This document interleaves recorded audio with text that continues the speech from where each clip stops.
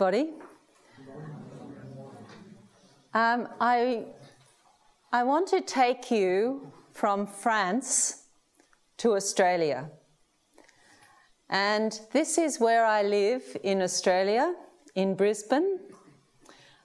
Brisbane is near the Gold Coast, so we have beaches and sunshine like you do here. And this is a map of Brisbane, and you can see where I live and where I work. This is my university here, and it's close to gardens and the river. And so to get to work from where I live, I catch the ferry. You can see the ferry there. And so this is where I work, in this building here. And if you go into the building, you find my group here. So we work on statistics. And statistics involves mathematics and computer science and data science. So how many people here are doing mathematics at school? Mathematics at school? Everybody? Okay. All right. How many people are doing statistics? Statistics? Yeah, everybody? Good. Now, statistics can be very mathematical, theoretical, computers and algorithms, and also applications in many areas. And I work in many applications in health, environment, people, and some business. So you see here some places in Marseille. Okay, so one area of application is in sport. And if we think about in sport, like what sort of sport do you play? I play basketball. Basketball? Yeah. And you? Running. Running? And you? Fencing. Fencing? Right.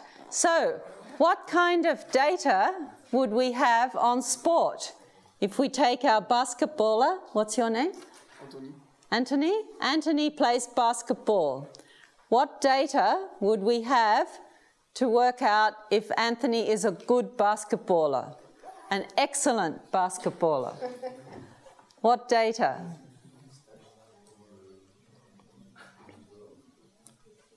What would we have? Who has a Fitbit? Like a wearable? Is it Fitbit in French? Anybody? Does anybody have a Fitbit?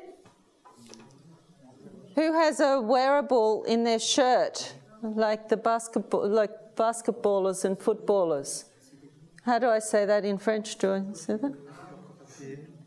Use it in English again? In English, like a wearable, like a device in the shirt when they run. Est-ce que vous avez une montre qui fait des Fitbit qui connecte et qui prend des mesures au cours du temps de ce que vous faites en sport? Vous voyez ce que je veux dire, hein? Ou une puce. Or a smartwatch, a watch that shows the... No? Okay. Who has seen, like for a basketball game, when you video the game? Yes, a video of a basketball game? So we use all of these data. We use watches, we use devices when you run that show where you are on the field. We show on the court for basketball. We use videos to be able to identify who are the good players. So some of the areas of the work that we do is in health as well. So I work with hospitals to take images of brains, and cancer. And I work with people, with doctors who do work with sick people. So, you know, Parkinson's disease. What is this in Parkinson? Okay, so in Parkinson's disease, you can do an operation that puts a probe into the brain, and the person stops shaking. But who will this work for? Which people? That is the job of a statistician. So we do work on that. We work on cancer. So here is, in Australia, what are the rates of cancer? Where are the areas that have large cancer, big red areas, bad cancer areas? And what we have been able to show is a big difference between cancer in the city and in the country. And this is very important because it means that we can change the health system in Australia to make it more fair for country and city people, to improve health. And this is important. It's a job of statistics. I work with the barrier reef. So this is the coral reef. There's coral here in Australia. What's coral reef? Barrier?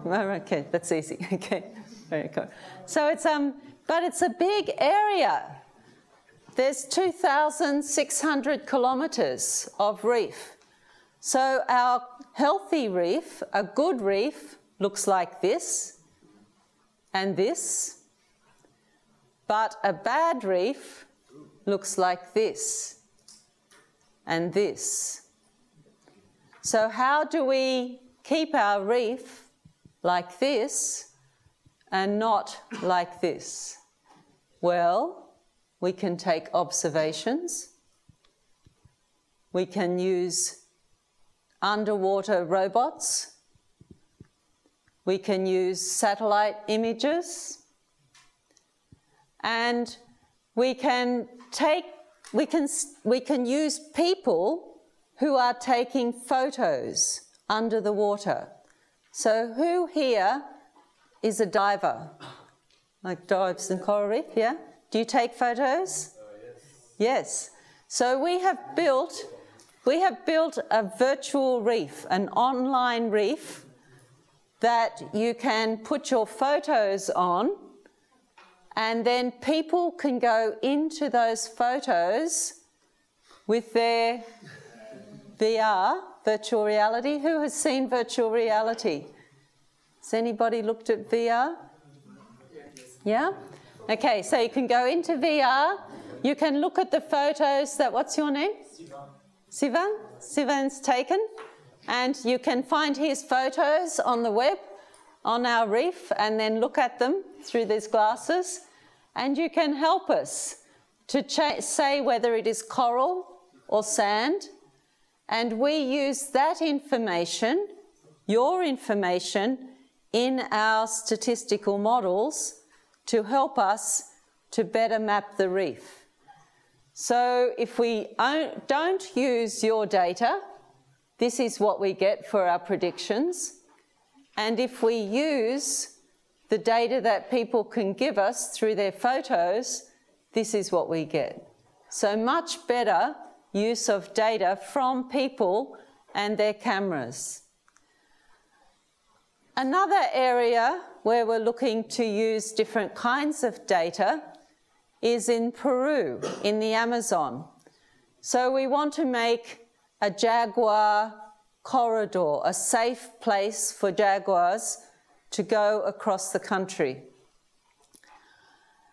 We went to 2 places in Peru, and we talked to the Shipibo people. So these are people in the Amazon.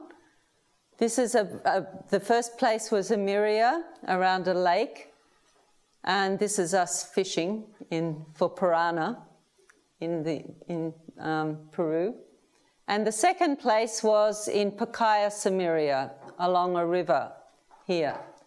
This is how much data we have. No data. But we have a lot of local people who know about the area, and we also have a lot of experts. But the problem is that experts are all around the world. So our experts are not in the Amazon. So how can we get information from the experts about the Amazon? We can't take all the experts to the Amazon, but we could take the Amazon to the experts, and we do that by using virtual reality. So we went into the jungle and we asked the experts to tell us about the jaguars, where they saw them. We put stars on a map of where they saw them, and we also took 360 cameras and made virtual reality. So we took photos in the jungle, and then we made virtual reality, and then we showed our experts in different countries, and we asked them, how likely is a jaguar to live in this scene? And if they tell us their information, then we can add it to our models and be able to predict good places for jaguars to live. So we can use all sorts of data, and in our statistical models. We can use watches, we can use videos, we can use photos, we can use 360 cameras. So here is a picture of one of our guides, not guiding us, he was busy looking at the 360 VR. This is our virtual reality, we have it online if you're interested. And we can use our maths and stats to tell us about where jaguars might live. What would be the tipping points for jaguars? So where would they become extinct? And key factors and impacts. So we can build models like this to say what are the important factors for jaguars in the Amazon. Did we see a jaguar? Well, we saw fish, and we saw giant guinea pigs called capybaras. We saw footprints, and we saw jaguars on a beer bottle. But we didn't see any jaguars. The only jaguar we saw was in a zoo. So, but there's always next time. So there's some of the projects that we work on in statistics. Statistics can be used in every area, and it's well worthwhile using mathematics, your mathematical skills and your statistical skills, and developing those, because there are many jobs in statistics in all of these areas. Thank you.